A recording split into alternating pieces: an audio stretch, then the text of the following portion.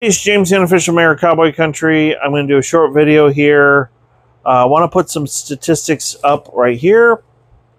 This basically shows you how many points teams have scored after 3 games. These are everybody that's in the Big 12 conference. I know TCU is not undefeated, but they're the only ones that has actually won a conference game so far. So they're 2-1 overall, but they're 1-0 in conference. Now, if you look at all of the teams, the left column is how many points they've scored, and the right column is how many points they've allowed. Now, here's the good news for Oklahoma State fans. The average is 56.43 points allowed. So Oklahoma State's only allowed 61 points. And 31 of them were against South Alabama, I think. Problem is, if you look at all the different teams in the Big 12, there's only one that has scored less points than Oklahoma State. One. And that's Iowa State. And their quarterback, Hunter Dekkers, may not get to play this year if the NCAA suspends him for the entire year for gambling. So 61 points is not enough. You know, if we had lost that game against South Alabama, if it had been like 35-31, I don't think there would have been nearly the amount of outcry and just outrage that has existed. Now, Mike Gundy can talk all he wants about not wanting to listen to the skeptics and critics on the internet, but the fact that our offense has only scored a little over 20 points a game when we are used to such prolific offenses. We've had great quarterbacks like Brandon Weeden, Zach Robinson, and Clint Shelf, and even Spencer Sanders, who I was a critic of, big-time critic.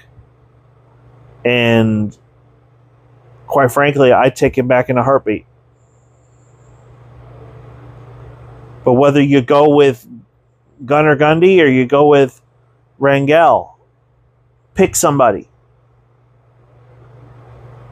Run the ball, play action pass.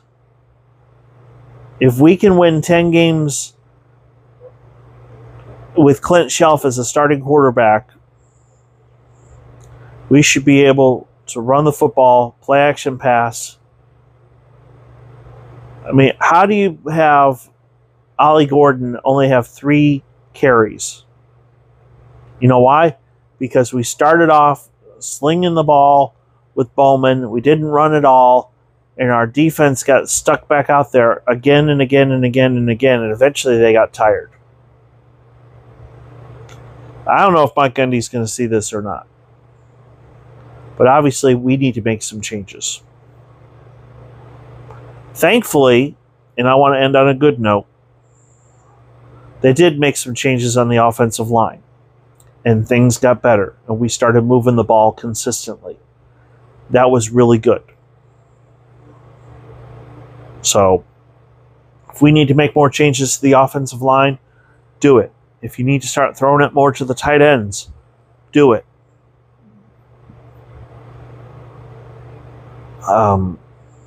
I played wide receiver in high school. There's no excuse for all the drops. None. If the ball hits your hand, you need to catch it. That's the way I was taught when I played high school football. I graduated in 1991. I know that might be considered old school, but if the ball hits your hands and you're a wide receiver, you need to catch the ball. So, anyway, that's my feelings about this whole situation. I do think that Oklahoma State will rebound, and I do think they'll beat Iowa State. Because without Hunter Dekkers, I don't see Iowa State winning. I don't think they're going to win another game this year. I hope Hunter Dekkers gets a second chance. Everybody deserves a second chance. The kid made a mistake. I hope they give him a second chance. Suspend him for 6 games. Include the 3 games he's already sat out. And anyway, that's all I got to say about that. If you are new to the channel, please hit like and subscribe. I do appreciate everybody who watches. I'm not sure what we're going to do for the rest of the year as far as trying to see other stadiums are concerned. I do know we are going to go to homecoming in October, and our goal is to go to the UCF game in Orlando in November.